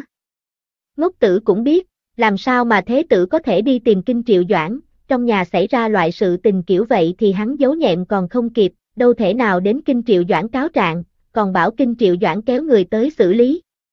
Rõ ràng chính là bị người khác hãm hại, cố ý đem chuyện này đưa đến Kinh Triệu phủ, mục đích chính là không cho Thanh Dương công chúa lén xử trí, đây là muốn lôi vụ này ra công đường để náo loạn khiến cho bàn dân thiên hạ đều biết nông nổi. Xét coi gần đây nhất phủ Thanh Dương công chúa đắc tội với ai, trong lòng mọi người đều như tấm gương sáng, lần trước trưởng công chúa có thiện ý tới phủ trao quà lễ tắm 3 ngày cho hài tử, lại không thể hiểu vì sao mà rớt xuống nước, sau đó cũng không thấy Lâu gia làm ầm ĩ gì, mọi người còn cho rằng Lâu gia chấp nhận bị thiệt thòi, thế mà ngay trong bữa tiệc rượu trăng tròn, lúc khách khứa đầy nhà thì vụ dèm pha thiên cổ hiếm có liền nổ tung trước mặt mọi người. Quả thật lần này thể diện của phủ Thanh Dương công chúa đã bị ném đầy đất cho mọi người tha hồ dẫm đạp rồi. Mọi người đồng loạt thở dài thầm phục thủ đoạn của vệ quốc công phủ, không những có thể làm mà còn có thể nhẫn, đợi đúng thời cơ thì tới quậy tung phủ người ta ngay thanh thiên bạch nhật, không những thế lại còn cố tình cài cho đối phương không nói được lời nào. Vệ quốc công phủ nắm trọn nhược điểm của toàn bộ phủ công chúa trong tay, vậy mà vẫn có thể phủi sạch mọi liên quan đến mình khiến không ai bắt bẻ gì được, nhưng đồng thời lại có khả năng làm mọi người đều hiểu một cách tin tường, phủ Thanh Dương công chúa rốt cuộc đắc tội với ai. Thanh Dương công chúa mặt xám như tro tàn từ bên trong đi ra. Vương ma ma vọt tới trước mặt quản gia đẩy hắn qua một bên, xem như dẹp chướng ngại vật trên đường cho công chúa. Quản gia thiếu chút nữa bị bà ta đẩy té nhào, muốn mắng bà ta một trận nhưng quay đầu lại thì không thấy thê tử Minh Tương cùng ra, thầm nghĩ không ổn bèn không dám ngay trước mặt công chúa làm Vương ma ma khó xử, chỉ hung hăng trừng mắt lườm mụ ta một cái. Vương ma ma hiện tại làm gì còn có tâm tư để quản hắn, hiện giờ đúng là thời khắc mấu chốt để mụ ta thay thế Minh Tương trở thành tâm phúc số một bên người công chúa. Minh Tương còn bị mình đạp đổ huống chi là một quản gia.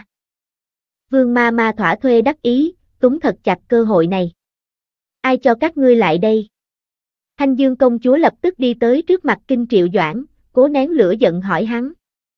Kinh Triệu Doãn da đầu tê dại, sợ đến nỗi suýt nữa khai ra là ai sai hắn lại đây.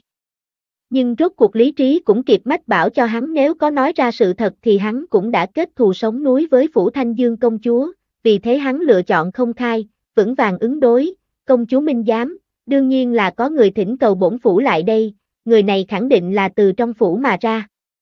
Bằng không, trong phủ của ngài xảy ra chuyện lớn như vậy. Người ngoài đâu thể nào biết được đây chứ. Không hổ là làm Kinh Triệu phủ Doãn lão gia, nói chuyện dĩ nhiên rất đúng mực, chỉ cần mấy câu liền phủi sạch sẽ sự tình liên quan đến mình, dù sao là chuyện phát sinh trong phủ các ngươi, ta chỉ nhận được báo án mới có thể lại đây, nếu loại sự tình tư mật này không có người báo án, một ngoại nhân như ta làm cách nào mà biết được chứ. Sắc mặt Thanh Dương công chúa âm trầm đáng sợ, bàn tay nắm chặt đến mức móng tay cũng đâm vào thịt nhưng dường như không cảm thấy đau, nghiến răng nghiến lợi ra lệnh cho Kinh Triệu Doãn, không ai thỉnh ngươi lại đây. Cút ra ngoài cho ta. Mang theo người của ngươi, cút đi. Tiếng trống giận của Thanh Dương công chúa vang tận mây xanh. Kinh Triệu Doãn vuốt gương mặt vừa bị trận mưa nước miếng của công chúa phun tới, chắp tay thi lễ rồi cà lâm, được, nếu trong phủ không có ai báo án, vậy bổn phủ liền cáo từ. Dù sao mục đích của hắn tới đây chính là không để Thanh Dương công chúa che giấu chuyện này, bây giờ mọi người đều đã biết ngọn nguồn, tất nhiên hắn không cần lưu lại. Trên mặt Kinh Triệu Doãn giữ một nụ cười cầu tài, điệu bộ làm ra vẻ giống như cảm thấy nhẹ nhàng vì đã hoàn thành nhiệm vụ. Nói xong không đợi Thanh Dương công chúa phản ứng thì hắn liền mau lẹ mang theo quan sai khi đến như thế nào thì rời khỏi giống y như vậy. Kinh Triệu Doãn vừa đi, quần chúng vây xem lại nhiệt liệt bàn tán, hoàn toàn không hề phát hiện sắc mặt của chủ nhân gia càng ngày càng xanh mét. Thanh Dương công chúa coi bộ đã chịu đựng tới cực hạn, kêu hộ vệ trong phủ ra lệnh cho bọn họ đuổi tất cả khách khứa ra khỏi phủ, không muốn nhìn thấy bộ dáng chỉ trỏ của những người này. Đúng như phò mã đã nói, Những người này mặt ngoài làm ra vẻ cung kính nhưng sau lưng thì lại đang nói đủ loại thị phi. Bà đây là công chúa, cho dù có nuôi mấy gã nam kỹ thì thế nào? Cái đám giấm phụ kia bản thân không đủ bản lĩnh, không được quyền lợi, lại không có thân phận để làm được như bà đây, thế là ghen tị ở sau lưng khua môi múa mép. Đám người như vậy thì bà đây chẳng thèm giao tiếp, dù sao hôm nay bà đây đã mất hết mặt mũi, đám người này muốn xem bà đây bị xấu hổ thì bà càng không cho bọn chúng thỏa mãn, từng đứa đuổi hết tất cả ra ngoài, đuổi đi hết, đuổi đi hết, đuổi đi hết. Hôm nay các vị phu nhân tới phủ công chúa tham gia tiệc rượu trăng tròn đều thuộc nhà huân quý của kinh thành. Chưa từng ai gặp phải trường hợp đi đến nhà người khác làm khách mà bị chủ nhân đuổi ra. Hành động vô thố của Thanh Dương công chúa thật là hoàn toàn làm các khách khứa phản cảm. Tam phòng phu nhân Bao Thị của Vệ Quốc công phủ vung tay hô lớn, đây là cái nơi gà bay chó sủa gì vậy? Chúng ta còn khinh thường ở lại đấy chứ? Còn cần phải gọi người tới đuổi chúng ta hay sao? Sau này đừng nói là phủ công chúa mở tiệc, cho dù dùng kiệu 8 người nâng tới mời chúng ta thì chúng ta cũng không thèm tới. Hừ, đâu cần ngươi phải đuổi. Các vị phu nhân, tự chúng ta đi. Đỡ phải bị chút người hạ lưu phái người xua đuổi. Đúng là một ngày đen đuổi. Bao Thị nói làm các phu nhân đồng loạt cảm thấy bản thân cũng bị xui xẻo, vừa nãy mọi người chỉ nhận thấy bị vũ nhục nhưng chuyện xảy ra quá đột ngột nên thất thần không kịp phản ứng. Một câu hô hào của Bao Thị đã hoàn toàn kích phát nỗi tức giận của các phu nhân, mọi người đồng loạt cho Thanh Dương công chúa ánh mắt khinh bỉ, gia đình của mình làm ra chuyện gièm pha như vậy mà còn dám kiêu ngạo. Không biết vị phu nhân nào lên tiếng đáp ứng, Tam phu nhân nói đúng.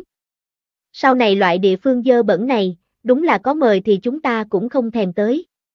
Những lời này vừa nói ra quả nhiên được phần lớn các vị phu nhân phụ họa ầm ĩ một trận. Thanh Dương công chúa thật sự tức giận suýt nổ tung phổi, đoạt lấy thanh kiếm trong tay một hộ vệ xông tới đám phu nhân chỉ biết nói lời mỉa mai kia, bọn họ không những không hề an ủi mà một đám còn dám chế nhạo công chúa. Bà đây chính là công chúa đấy. Là Kim Chi Ngọc Diệp. Dựa vào cái gì mà phải chịu đám phụ nhân ngu xuẩn kia chọc ghẹo chửi rủa? Bởi vì hành động điên khùng của Thanh Dương công chúa, tốc độ rút lui của khách khứa càng thêm nhanh chóng. Lúc trước trong đại sảnh khách khứa còn ngồi đầy thì chỉ trong chớp mắt trở nên một mảnh hỗn độn, chén dĩa rơi vỡ đầy đất bàn ghế lật đổ tán loạn. Thật giống như gặp một trận cuồng phong quét qua. Thanh Dương công chúa rốt cuộc nhịn không được, một ngụm lão huyết phun ra khỏi miệng. Bao Thị và Hàn Thị cố ý ngồi trong xe ngựa nhìn các khách khứa lên xe rời đi, mãi cho đến khi trước cửa phủ công chúa không còn một chiếc xe ngựa nào, hai người mới sai phu xe điều khiển xe ngựa chậm rãi rời khỏi ngõ nhỏ. Cả đoạn đường về Bao Thị đều ôm bụng cười ngặt nghẽo, Hàn Thị tương đối ổn trọng hơn một chút nhưng cũng không nhịn được bật cười vài lần. Hôm nay hai người phụng mệnh đến phủ công chúa tham gia tiệc rượu trăng tròn. Lần tắm 3 ngày kỳ trước trưởng công chúa đã bị tính kế không thể hiểu được rớt xuống nước. Hôm nay hai người đến nơi này vốn dĩ trong lòng có chút thấp thỏm bất an, nghĩ thầm thôi đừng ăn uống bất cứ thứ gì, ngồi yên ở chỗ đông người đừng đi lung tung bất cứ nơi nào, cứ ráng như vậy cho xong buổi tiệc là về nhà ngay. Nhưng đâu thể ngờ được hóa ra lại được chứng kiến một màn như vậy, tất cả những nghẹn khuất và buồn bực từ đầu bữa tiệc trở thành hư không, hai vị phu nhân đều có một loại khoái cảm khi kẻ ác gặp phải quả báo. Chuyện này trở về nhất định phải thêm mắm thêm muối thuật lại cho lão thái quân nghe để lão nhân gia cũng cao hứng một phen. Chương 202, phát động. Trước khi Hàn Thị và Bao Thị trở về thì Tiết Thần cũng đã biết được sự tình phát sinh trong phủ Thanh Dương công chúa. Tiếp nhận khăn tay Hạ Châu đưa đến, Tiết Thần lau mồ hôi xong mới ưỡn bụng dựa vào lan can. Dạo này bụng nàng thật sự quá lớn, tuy Tiết Thần luyện nhiều tháng như vậy nhưng hiện tại mỗi ngày chỉ có thể luyện được bằng một nửa thời gian trước đây. Bụng đã hơn 8 tháng rồi, cho dù nàng không mệt nhưng cũng sợ bởi vì duỗi thân quá mức mà đè ép hài tử. Chuyện này thúc đã sớm biết rồi sao? Tiết Thần hỏi Nghiêm Lạc Đông đang đứng bên ngoài bị ngăn cách bởi tấm bình phong. Nghiêm Lạc Đông trả lời, phải, thế tử đã sớm nhờ ta đi tra, chẳng qua sau đó vẫn chưa dùng phát hiện đó mà thôi, nhưng lần này đã dùng tới. Chỗ của thế tử Uy Viễn Hầu cũng là lâu thế tử phái người đi báo, cũng không lưu lại dấu vết gì. Bất quá ta nghĩ rằng, cho dù không lưu lại dấu vết thì mọi người cũng đều biết chuyện này là ai đứng sau lưng sai sử. Tiết Thần mỉm cười uống ngụm trà. Lâu Khánh Vân thật đúng là hư, biểu lộ một cách rõ ràng cho tất cả mọi người đều biết là chàng ta đứng sau lưng giật dây, nhưng rốt cuộc lại không có bất luận chứng cứ gì để buộc tội, những việc này là Uy Viễn Hầu và Phùng Thị tự làm tự chịu. Sự thật thắng với hùng biện. Cho dù bọn họ muốn giải thích cũng không có cách nào, sự tình đã bị chính thế tử Uy Viễn Hầu lôi ra, mà mọi người được biết là trong thời khắc mấu chốt hắn đã thỉnh Kinh Triệu Doãn đến phủ công chúa, vậy thì có khác gì là thông báo cho khắp thiên hạ. Cho dù Thanh Dương công chúa có muốn ém nhẹm vụ này cũng không có cơ hội. Sau khi Nghiêm Lạc Đông lui ra, Tiết Thần nghe nói Hàn Thị và Bao Thị đã về phủ. Lão Thái Quân kêu Tiết Thần phái tới một nha hoàn thay nàng dự thính là được rồi, sợ nàng đích thân đi tới sẽ mệt. Tiết Thần thật ra không cảm thấy mệt. Ăn vài món điểm tâm, rồi thay đổi xiêm y đi đến Tùng Hạc Viện. Lão Thái Quân thấy nàng lại đây vội vàng kêu Kim Ma Ma dọn chỗ bên cạnh, Tiết Thần hành lễ với Lão Thái Quân và trưởng công chúa rồi lên ngồi ghế trên. Kim Ma Ma biết nàng sợ nóng nên đã gọi người đem thêm mấy bồn băng nữa tiến vào, đặt ở bên cạnh Tiết Thần. Lão Thái Quân sờ sờ bụng Tiết Thần, mặt mày hớn hở. Sau khi Hàn Thị và Bao Thị thuật lại tất cả sự tình phát sinh ở phủ Thanh Dương công chúa, trên mặt Lão Thái Quân hiện ra vẻ hồ nghi, trưởng công chúa thì gương mặt tràn đầy vẻ khiếp sợ, chỉ có Tiết Thần là cười rất bình đạm. Liếc mắt nhìn Tiết Thần một cái, Lão Thái Quân liền biết chuyện này nhất định có quan hệ đến đôi tiểu phu thê này. Trưởng công chúa khó tin hỏi, này, chuyện đấy là thật à? Có thể oan uổng bọn họ hay không? Ta thấy Phùng Thị cũng không giống loại nữ tử đó. Hàn Thị và Bao Thị chia nhau ra ngồi hai bên trưởng công chúa giải thích, công chúa, ngài chính là quá thiện tâm, chuyện này là do chính thế tử Uy Viễn Hầu phát hiện, làm sao có thể giả. Muội nghe nói Thanh Dương công chúa tức giận đến nỗi lôi Uy Viễn Hầu ra. Các vị ở đây đều là phụ nhân, chuyện phu thê đều đã trải qua, nhưng Hàn Thị vẫn không có cách nào lớn tiếng nói ra. Bèn ghé sát vào tai trưởng công chúa tiết lộ vụ Uy Viễn Hầu bị phế, ngay cả tiếng kêu thảm thiết kia nghe cũng rợn người. Trưởng công chúa che miệng lại, trợn to mắt nhìn Hàn Thị, bộ dáng bị dọa ngây người. Hàn Thị thầm thở dài, cũng may hôm nay là mình và Bao Thị đi đến phủ Thanh Dương công chúa, nếu để trưởng công chúa đến đó thì khẳng định lại bị một phen hải hùng. Lão Thái Quân sẵn đang sờ bụng Tiết Thần bèn thấp giọng hỏi nàng, là con làm hay là Khánh ca nhi? Tiết Thần hơi mỉm cười, dùng khăn che miệng đồng dạng nhỏ giọng trả lời, phu quân làm, rất thỏa đáng, xin Lão Thái Quân yên tâm. Lão Thái Quân ngồi thẳng người, suy nghĩ một chút rồi nói, ta đâu có gì không yên tâm, ngay cả giơ đuốc cầm gậy tới cửa lật tung hang ổ của ả mà ta cũng xung phong chứ huống chi là vụ xuống tay sau lưng như vậy. Hơn nữa, vốn dĩ cũng là bọn họ gieo gió gặt bão, trách được ai. Tiết Thần nhoẻn miệng cười, làm bộ làm tịch lắc lắc khăn về phía Lão Thái Quân nói, Lão Thái Quân anh minh, thiếp thân thay phu quân cảm tạ. Lão Thái Quân nhìn bộ dáng vui sướng khi người gặp họa rõ ràng của Tiết Thần, hết ý kiến lắc đầu, điểm điểm trên trán nàng cảnh cáo, con trở về tiện thể nhắn cho hắn, lần tới loại chuyện như vậy phải đến thương lượng với ta rồi hãy làm. Không chừng còn có thể nghĩ ra được biện pháp khác. Tiết Thần. Lão nhân gia đây là chê tôn tử xuống tay quá nhẹ. Buổi tối Lâu Khánh Vân về nhà, bồi Tiết Thần ăn cơm chiều rồi tản bộ trong sân, Tiết Thần hỏi, chuyện này giải thích với Hoàng thượng như thế nào?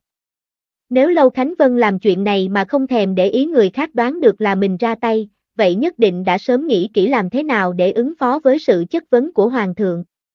Chỉ thấy chàng ta xuề hai tay nói, vụ này cần gì phải giải thích. Vốn dĩ chính là chuyện do Uy Viễn Hầu gây ra, bất quá là bị người phát hiện phơi bày ra trước ánh sáng mà thôi. Đâu phải ta cố tình vu oan cho hắn. Hoàng thượng bận rộn trăm công ngàn việc sẽ không để ý đến những việc này, cho dù đã biết thì cũng chỉ kêu Thanh Dương công chúa tiến cung răn dạy. Đâu có quan hệ gì đến chúng ta. Trên thực tế, sau khi trưởng công chúa rơi xuống nước thì Lâu Khánh Vân cũng đã vào cung tìm Hoàng thượng, trong tối ngoài sáng thông báo cho Hoàng thượng vài câu.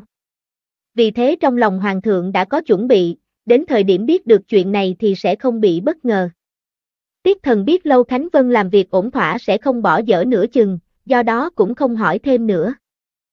Lâu Khánh Vân bóp bóp cánh tay Tiết Thần, ngạc nhiên nhận xét, ai nha, có lẽ bộ nhu thuật của nữ quan sách na thật đúng là dùng tốt.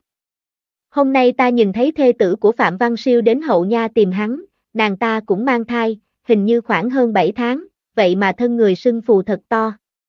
Phạm Văn Siêu mỗi ngày đều đến Thái y viện xin thuốc trị bệnh phù nhưng không hiệu nghiệm, kể là trên mặt, trên đùi và cánh tay chỉ cần nhấn một cái là thành một lỗ sâu.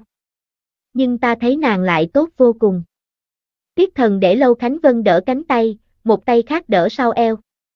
Nữ quan Sách Na đã nói qua, cho dù không phải thật sự cố hết sức, nhưng mỗi khi đi đường tốt nhất vẫn nên đỡ sau eo. Qua một thời gian Tiết Thần liền dưỡng thành thói quen đỡ eo khi đi bộ, nghe xong Lâu Khánh Vân nói, liền cười, tại sao nghe giọng chàng giống như rất tiếc nuối vậy? Không bị bệnh phù mới tốt đấy, ta nghe những phụ nhân bị phù nói họ đi bộ cũng cảm thấy chân cẳng sưng lên, ta ngược lại còn rất tốt, có lẽ là vận động nhiều. Gió đêm giữa hè vẫn còn mang theo chút hơi nóng của ban ngày mơn man trên mặt Tiết Thần, bất quá, ban ngày lúc nóng nhất mà nàng còn chịu được, hiện tại chút nóng của buổi tối căn bản không thấm vào đâu. Lâu Khánh Vân cúi đầu nhìn bụng của nàng. Lại nhìn đáy mắt của nàng có quầng thâm, biết nàng mấy ngày nay đã cố hết sức, đặc biệt là lúc nằm ngủ luôn phải trằn trọc tìm không được vị trí thoải mái, trong khi ban ngày nàng lại không dám ngủ nhiều. Bụng nàng đã hơn 8 tháng rồi nên trông rất to so với thân người của nàng, Lâu Khánh Vân thở ra một hơi, còn gần 1 tháng nữa, Bảo Bảo sắp ra gặp mặt rồi. Tiết Thần nghe Lâu Khánh Vân cảm khái cũng không đáp lời, thật ra càng gần ngày lâm bồn nàng càng khẩn trương. Cho dù trong thời gian mang thai nàng đã chuẩn bị tâm lý thật kỹ càng, thế mà hiện giờ nàng vẫn thấy lo âu vô cùng, gánh nặng trong lòng thật sự rất lớn. Nàng muốn một nhi tử, muốn giúp Lâu Khánh Vân kéo dài hương khói cho Lâu gia, nhưng nàng lại sợ sinh ra không phải nhi tử, còn sợ không biết hài nhi có bị khuyết tật gì ngoài ý muốn hay không. Những cảm xúc này lại vô cùng riêng tư, nàng không thổ lộ với bất cứ người nào khác bao gồm cả Lâu Khánh Vân, nàng chưa bao giờ biểu hiện sự lo lắng của mình trước mặt phu quân.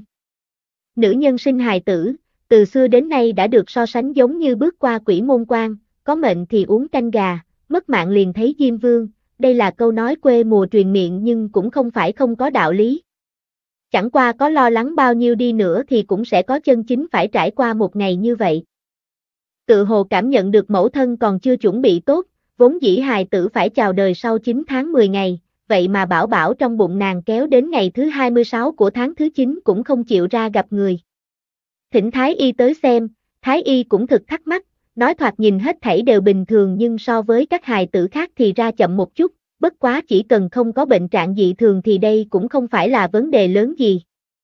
Lâu Khánh Vân lo lắng mời Thái y trụ lại trong phủ, mỗi ngày sớm muộn gì cũng bắt mạch 3 lần để xác định tình huống. Tiết Thần thật ra vẫn ăn ngon ngủ ngon. Mấy ngày này đặc biệt ăn rất ngon miệng, giống như miệng nhai liên tục không ngừng được. Đến ngày 28 của tháng thứ 9, buổi tối nàng ăn nửa con gà nướng, 2 cái màn thầu không nhân, thêm mấy món rau xào lại còn ăn thêm một chén chè táo đỏ, sau khi uống xong nước mật hoa mới cảm thấy mỹ mãn. Buổi tối khi đi ngủ hết thảy đều rất tốt, nhưng mới ngủ không bao lâu thì Tiết Thần liền trằn trọc, Lâu Khánh Vân cho rằng nàng bị bụng cấn khó chịu nên dứt khoát ngồi dậy giúp nàng xoay người, giống như mỗi đêm trước đều làm như vậy. Chỉ là xoay người 2 lần thì Tiết Thần liền cảm thấy không thích hợp. Giãy giụa nhổm lên dựa trên gối mềm, ông bụng lộ ra biểu tình nghi hoặc, bụng ta dường như rất căng, giống như muốn đi tịnh phòng, nhưng lại không phải cần đi, hình như có cái gì đang trệ xuống. Mấy ngày nay Lâu Khánh Vân cũng không ngủ ngon, trong mắt tràn đầy tơ máu, nghe Tiết Thần nói vậy đôi mắt đột nhiên mở to hết cỡ, nhìn nàng lo lắng hỏi, có cái gì trệ xuống? Vậy, nàng có đau hay không? Tiết Thần lặng yên cảm thụ trong chốc lát rồi mới chậm rãi nói với Lâu Khánh Vân, cũng không phải rất đau, nhưng vẫn cảm thấy không đúng. Chàng đi kêu Lý Mama đến xem sao, lúc này Thái y cũng đã ngủ. Chàng kêu Lý Mama ở cách vách sang nhìn là được rồi, nếu có chuyện gì thì kêu Thái y sau. Lâu Khánh Vân đâu còn tâm trí nghĩ đến ai đã ngủ hay chưa, vội vàng xuống giường ngay cả giày cũng xọt vô cho có, hấp tấp mở cửa đi gọi người. Hạ Châu và Tô Uyển gác đêm nghe thấy động tĩnh cũng khoác xiêm y đi ra, thấy Lâu Khánh Vân ra ngoài, Hạ Châu và Tô Uyển lập tức đến bên người Tiết Thần hầu hạ. Tiết Thần cảm thấy nằm ở tư thế nào cũng không thoải mái, loại cảm giác khó chịu tới thực mau, lúc nãy chỉ là râm rẫm đau, nhưng hiện tại cơn đau đã rõ ràng hơn, lúc này nàng mới xác định thật sự muốn sinh rồi. Lý Mama đi theo Lâu Khánh Vân vào phòng, Hạ Châu đi kêu Thái y, Lý Mama bảo Tiết Thần nằm xuống kiểm tra trong chốc lát, sau đó mới khẩn trương nói, mau đi chuẩn bị, thiếu phu nhân sắp sinh. Một câu của Lý Mama làm Tô Uyển lẫn Lâu Khánh Vân đều khẩn trương. Lâu Khánh Vân cứ luống cuống tay chân xoay quanh tại chỗ, không biết mình có thể làm cái gì. Mồ hôi bắt đầu rịn ra trên trán Tiết Thần, bụng xệ xuống vô cùng khó chịu, nhưng cơn đau vẫn ở trong phạm vi nàng có thể thừa nhận, cũng chỉ khó chịu mà thôi. Trong phủ đã sớm chuẩn bị phòng sinh sẵn sàng, ở phía đông nam của chủ viện, Tiết Thần được đỡ ngồi trên kiệu trúc nâng tới phòng sinh. Các sản ma nhận được tin tức đã sớm chờ ở phòng sinh, ánh nến sáng choang. Sau khi Tiết Thần nằm trên giường sản, bụng liền bắt đầu đau lợi hại.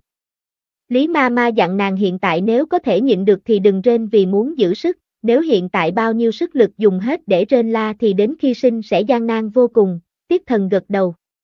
Hạ Châu thỉnh Thái Y tới, màn đã buông, chỉ lộ cổ tay Tiết Thần ra ngoài. Thái Y ngồi ở một bên bắt mạch xong liền dặn dò Lý Mama, thời điểm tới rồi, không có dấu hiệu sinh non, thiếu phu nhân thân thể khỏe mạnh, hẳn là không thành vấn đề. Ta đi trước khai chút phương thuốc dự bị. Ngươi ở chỗ này quan sát cẩn thận, nếu có tình huống gì thì ra ngoại thất kêu ta. Lý Mama cũng từ trong cung ra, đã phối hợp với các thái y rất nhiều lần, bởi vậy tương đối hiểu biết tác phong hành sự của các thái y, nghe nói Tiết Thần thân thể khỏe mạnh không thành vấn đề, tâm trạng lo lắng của Lý Mama cũng thoáng buông lỏng. Sau khi thái y ra ngoài, Lý Mama liền xốc màn bò lên trên sảng giường thật lớn chuẩn bị sẵn sàng. Đây là chiếc giường rất lớn được đặt chế cho các gia đình giàu có, chuyên môn dùng khi sinh hài tử, so với giường đệm bình thường lớn hơn gấp 3-4 lần, đủ chỗ cho 3-4 bà đỡ cùng ngồi. Chương 203, vượt cạn. Trong phòng sinh gần như không có thanh âm gì, Lâu Khánh Vân chờ ở ngoài cửa trong lòng nôn nóng cực kỳ. Lão Thái Quân và trưởng công chúa cũng đều vào phòng sinh, cùng Thái Y ngồi chờ ở ngoại thất. Lâu Khánh Vân cũng muốn đi vào nhưng lại bị các nữ nhân ngăn ở bên ngoài, nói không được cắt lợi. Lâu Khánh Vân sốt ruột quá đổi, cả người dán vào khung cửa sổ muốn nghe động tĩnh bên trong, nhưng ngoại trừ tiếng bước chân cùng thanh âm mama và nha hoàn khe khẽ nói chuyện, hắn lại hoàn toàn không nghe được giọng của Tiết Thần. Lâu Khánh Vân lo lắng gõ cửa, thần à, nàng có tỉnh không? Sao nàng không nói lời nào thế? Thần à. Đây là lần đầu tiên hắn trải qua vụ nữ nhân lâm bồn thì đâu thể nào có kinh nghiệm gì. Hắn cũng biết nữ nhân sinh hài tử vô cùng thống khổ, lúc trước nghe đồng liêu trong nha môn nói qua, thê tử của họ sinh hài tử phải mất 1 ngày 1 đêm, gào đến mức mất giọng. Vậy tại sao thần nhi của hắn sinh hài tử lại im ắng như thế nhỉ, khiến hắn không thể nào không sốt ruột. Lâu Khánh Vân cứ ghé vào cửa mà lải nhải, nhưng không nghe được thanh âm Tiết Thần mà lại nghe Lý Mama gõ cửa sổ, đừng làm trộn rộn, đang bận sinh hài tử đây này. Lâu Khánh Vân vô cớ bị chạm vào trái pháo hôi. Lâu Khánh Vân cũng không dám lên tiếng quấy rầy, chỉ ở hành lang sốt ruột chờ đợi. Đại khái nửa canh giờ sau Tiết Thần liền bắt đầu kêu to, cả người Lâu Khánh Vân lại dán lên cửa sổ, hận không thể đi vào thay nàng chịu tội, bất tri bất giác hốc mắt đã ương ướt. Tiết Thần ở bên trong dùng sức, đã không còn quan tâm được chuyện gì khác, chỉ lo nhắm mắt lại nghe hiệu lệnh của Lý Mama. Từng cơn đau ập xuống lần sau mạnh hơn lần trước, so với đau bụng thì việc hạ thân bị mở toang cũng không cảm giác được gì. Hiện tại chuyện duy nhất mà nàng muốn làm chính là mau chóng sinh hạ hài tử. Nàng nghe người ta nói hài tử không thể ở trong bụng một thời gian quá lâu sẽ dễ dàng xảy ra chuyện. Cho dù bản thân nàng chịu đau đớn cũng không sao, nàng không muốn hài tử xảy ra bất cứ chuyện gì. Hạ Châu không ngừng đút canh sâm cho nàng, cho dù Tiết Thần nuốt không trôi nhưng vẫn kiên trì nuốt xuống. Nàng biết đây là bồi thêm sức lực cho nàng, hiện tại còn chống đỡ được, chờ lát nữa kiệt lực là phải nhờ vào những ngụm canh sâm này bổ sung khí lực. Cơn đau càng ngày càng mãnh liệt, Tiết Thần chỉ cảm thấy thân mình như bị người bổ ra làm hai, cảm giác đau đớn dồn dập tấn công làm nàng quả thực kêu không ra tiếng. Tiếng kêu to kinh hỉ của Lý Mama vang lên bên tai nàng, thấy đầu rồi, thiếu phu nhân nghe ta ra hiệu, nào, 1 2 3, dùng sức. Tiết Thần nghe nói đã thấy đầu của hài tử, tức khắc cảm thấy giống như trong chiến dịch được tướng sĩ ủng hộ cấp thêm sĩ khí nên dùng hết toàn lực cũng muốn đánh thắng trận này. Sau khi nỗ lực rặn ra trong mấy chục tiếng cổ vũ, rốt cuộc Tiết Thần cảm giác một bọc gì đó được lôi ra khỏi thân, bụng lập tức sụp xuống, cảm giác đấy thật sự quá khó quên. Tiết Thần lấy lại hơi thở xong mới quay đầu hỏi Hạ Châu đang đứng bên cạnh, có phải đã ra rồi hay không? Hạ Châu liên tục gật đầu, Ánh mắt không rời được hài tử tím tím xanh xanh, máu me be bét trong tay Lý Mama, bị Lý Mama cầm chân chúc đầu xuống vỗ vài cái bem bép lên mông. Tiếng khóc sơ sinh vang dội trong toàn bộ phòng sinh, truyền ra tới phòng ngoài. Lão Thái Quân và trưởng công chúa nhịn không được đi qua bình phong, liền nhìn thấy một hài tử xanh tím được đặt vào bồn nước ấm áp rửa sạch. Một đôi tay nho nhỏ nắm chặt, đôi mắt còn chưa mở, chỉ biết há miệng khóc lớn oe oé thật đủ khí lực. Lão Thái Quân liếc về hướng giữa đôi chân hài tử, nhìn thấy bộ phận nho nhỏ chỉ ra, che miệng cảm động gần như sắp khóc.